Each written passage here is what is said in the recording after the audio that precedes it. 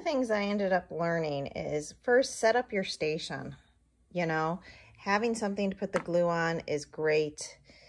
Having toothpicks, tweezers is nice. I have my quilling thing, but you can use anything to quill with.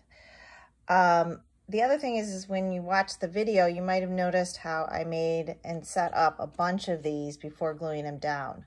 My biggest mistake, I didn't erase my pencil marks.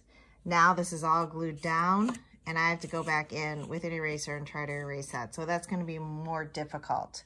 I'm not done yet, but as I'm pushing things around, you can still push things around, change up techniques. I have a lot of tight curls going on here, but I also included different varieties, the spirals.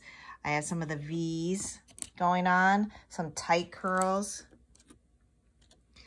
And then I have my sun is kind of bigger. I'm also going to be doing a river down here where I am bringing out some of these and going to be gluing this down. I've already had some of it glued down, but I'm changing it up where I'm not using the same technique for both of them. Hopefully this is helpful.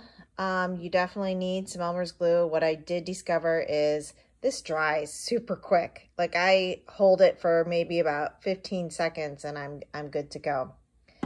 I have a tray set up for it, or a desk spot might be good for you, but I do have those suggestions. And my kitty says, hi.